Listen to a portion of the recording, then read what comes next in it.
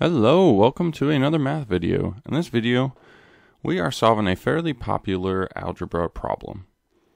So what we got is 18 minus 3 times x plus 9, which is squared, and that is equal to 0.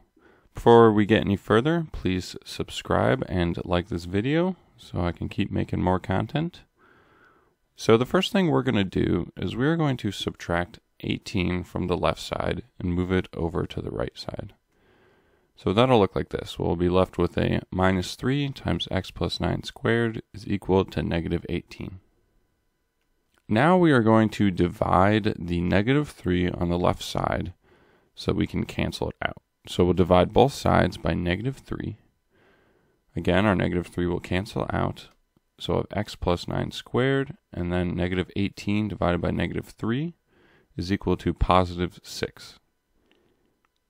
So the next step is to square both sides, because we want to get rid of that x plus 9 squared.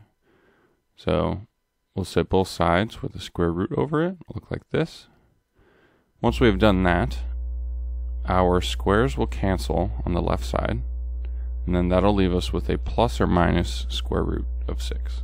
So we'll have x plus 9 is equal to plus or minus square root of 6. So now that we have done that, we cannot simplify the square root of 6 anymore. If we were able to, this would be a great time to do it, but since we can't, all we can do is subtract 9 from the left side so that we can get x by itself.